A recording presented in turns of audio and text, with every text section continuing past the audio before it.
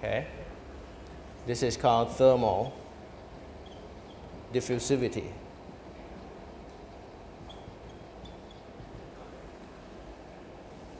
This is called kinematic viscosity. This is called diffusion coefficient.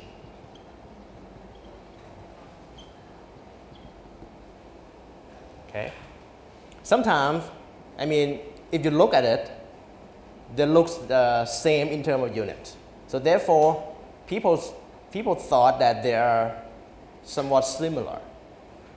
So they rename all of this to be similar. So kinematic viscosity sometimes is called momentum diffusivity. And diffusion coefficient sometimes is called mass diffusivity.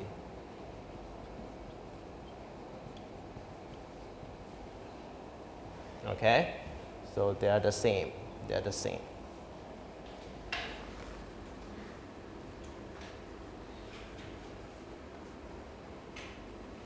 And we have learned from energy part that if you take nu or kinematic viscosity divided by thermal diffusivity, that becomes Cp mu over K. It has no unit. This is called Prandtl number, right? So if I do the same thing, all this has no unit, right? So if I take kinematic viscosity divided by mass diffusivity, it's supposed to have no unit as well. In detail, it is viscosity divided by rho dAB. This is called Schmidt number.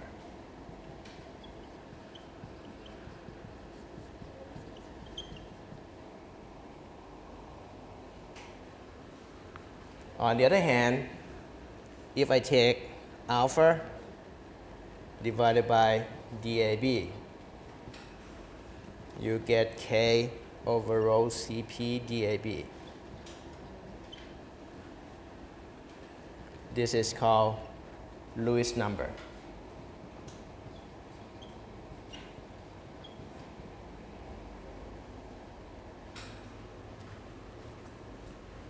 What does it mean? What do they represent? First of all, for Prandtl number, I told you that Prandtl number would appear every time you have momentum transport as well as energy transport together.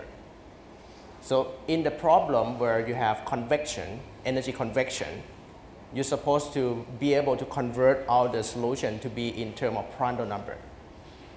Same thing applies. For Schmidt number, you see Schmidt number whenever you have momentum transport and mass transport all together, right? Just like when you have flow of air sweeping all the perfume from the person to another person. In that case, you can convert all the solution into Schmidt number, okay? And Lewis number would appear whenever you have energy transport together with mass transport.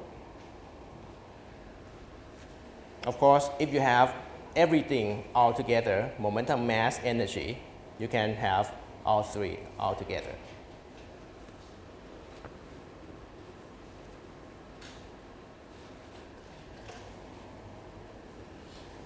Okay?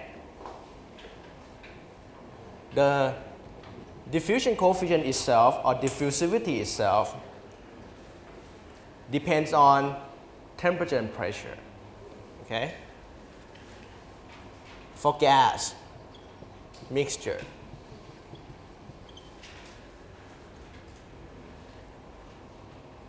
if you have high temperature or high pressure, high temperature, diffusion coefficient supposed to be higher. Imagine closed room, very hot, high temperature. You sit down there and someone wear perfume. You're supposed to smell the perfume easily. Okay? If you cannot imagine like this, you get into a bus, the air condition of the bus is broken, it's hot weather, you sit in the front, someone in the back take off the shoe. You can smell something, right? That's the effect of diffusivity. On the other hand, if you increase pressure, diffusivity for gas goes lower. Because when you increase pressure, molecules of gas condense together, come closer together. So in order for one another molecules to pass through it, it would be more difficult. So diffusivity would get lower as pressure is higher.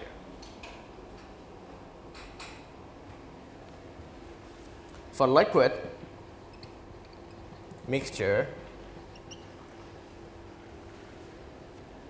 again, as temperatures increase, diffusivity is increased. Okay?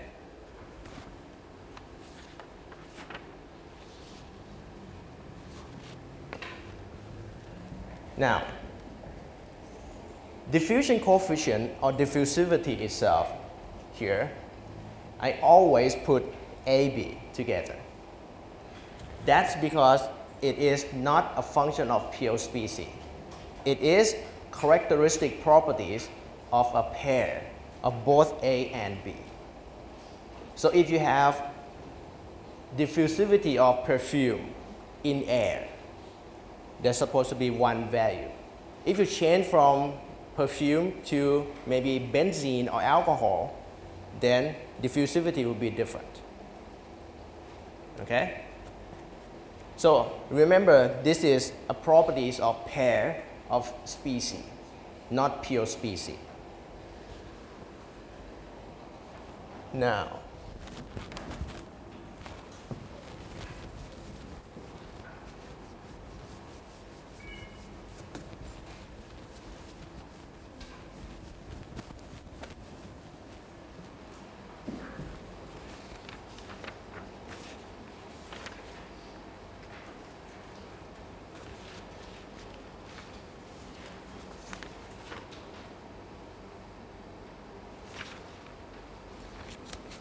from this equation, again, just like last time, we derive it from one-dimensional system.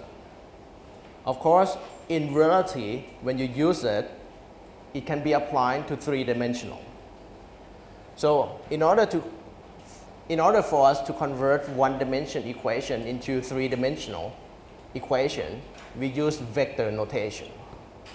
So JA can be represented as vector. Okay? It's supposed to equal to minus rho DAB. d omega A by dy, when you turn into vector, you get del omega A. That's fixed law for three dimension.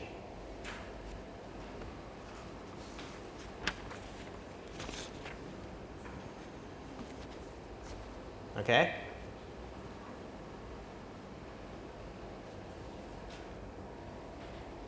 Any question for the moment? Now, I'd like to emphasize again that everything from that board up to here was obtained from experiment. There is no theory associated with it. Okay? From this board to the right, I'm going to talk about theory. In detail, if you have mixture like A, molecule of A together, molecules in gas or liquid can move freely. So each molecule should have its own velocity. It may not be equal. Some molecule may go go faster than the other. Okay? If you take the velocity, suppose you can measure velocity of each molecule, and then you can find average velocity. You can take VA to be average velocity of species A.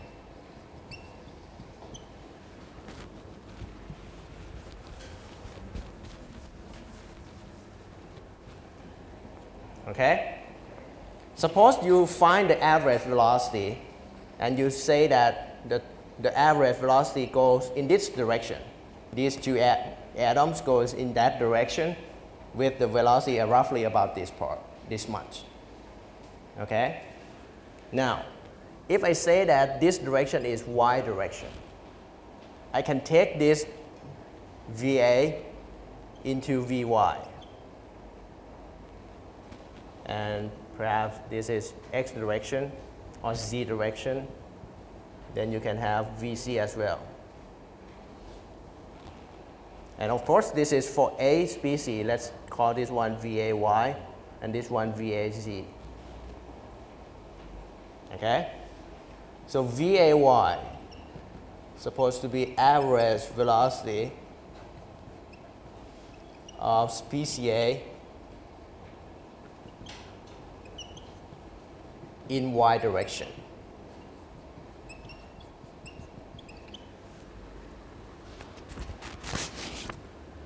Now, if I have A and B together, now I have molecule of B together with A.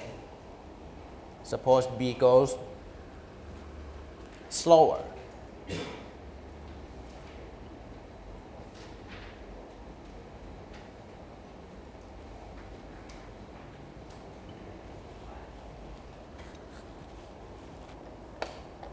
You can find VB, the average velocity of B species, by counting velocity of B, measure velocity of all B species, and take the average.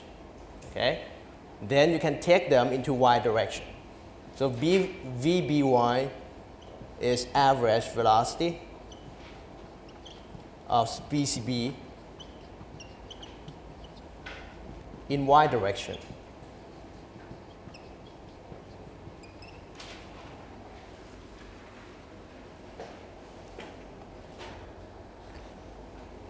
All right?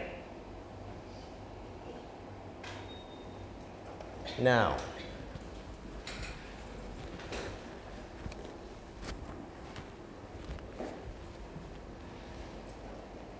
in this picture, if you disregard the color, if you just say that these are molecules, all of them are molecules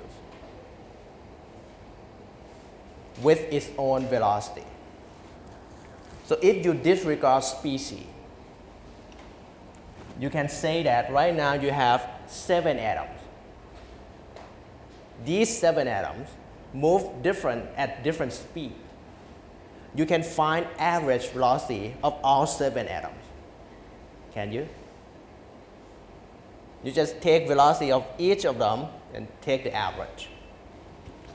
That is called average velocity of the species, of the mixture.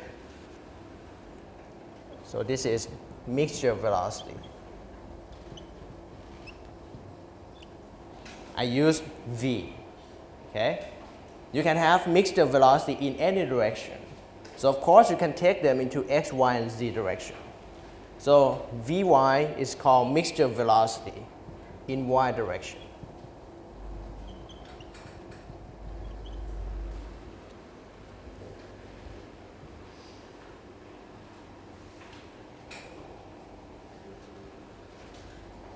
Okay?